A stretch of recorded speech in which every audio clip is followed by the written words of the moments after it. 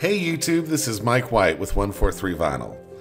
So today I'm going to talk to you about trimming transparent white space from images. So I've got an image here, Sunday Fun Day, and it has an incredible amount of white space around. It's probably the biggest amount of white space I've ever seen in an image. And it's so much that it's actually keeping me from using it in a project.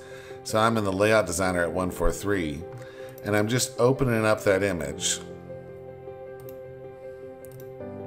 And I'm trying to put this on an 8x8. And you can see what happens when I load this image up.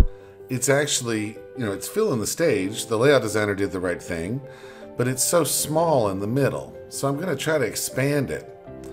And, I'm just going to start dragging this edge and moving it around. And you can see that, there's so much white space here. Even if I drag it to the very corner of the document, I can't get it all the way to the edge in the Layout Designer.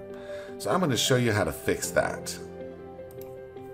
So I've just popped over here to Photopea.com, and I'm just going to open that image. I've got it right here on my computer, and it's going to pop open in a new project in Photopea. And it's so easy. I'm going to go to Image, Trim, Transparent, OK. And that's just looked for all the transparent pixels and actually trimmed it down. So now I'm just going to look at the image size and see what I've got. Once you've trimmed an image, then you know how many pixels you actually have.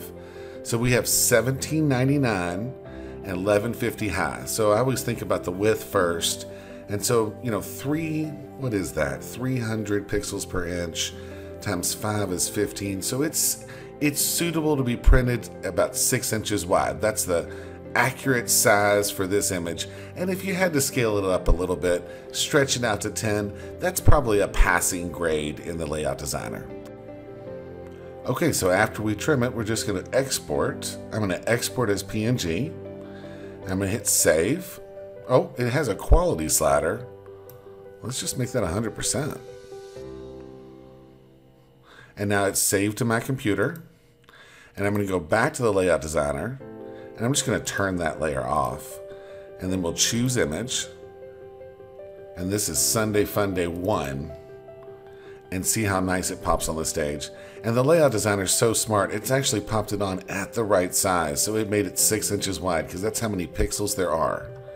And now, if I need to expand it, and you don't want to do too much of this, I could literally just type in 8. And that's okay. I think that's still going to be a passing. Let's save it. And it's going to tell us down here at the bottom. Yeah, look, it passed. We needed 2400 pixels. We had about 1800. All right, well, hey, I hope this helps. This has been Trimming Transparent White Space with Mike White and 143 Vinyl. Have a great day.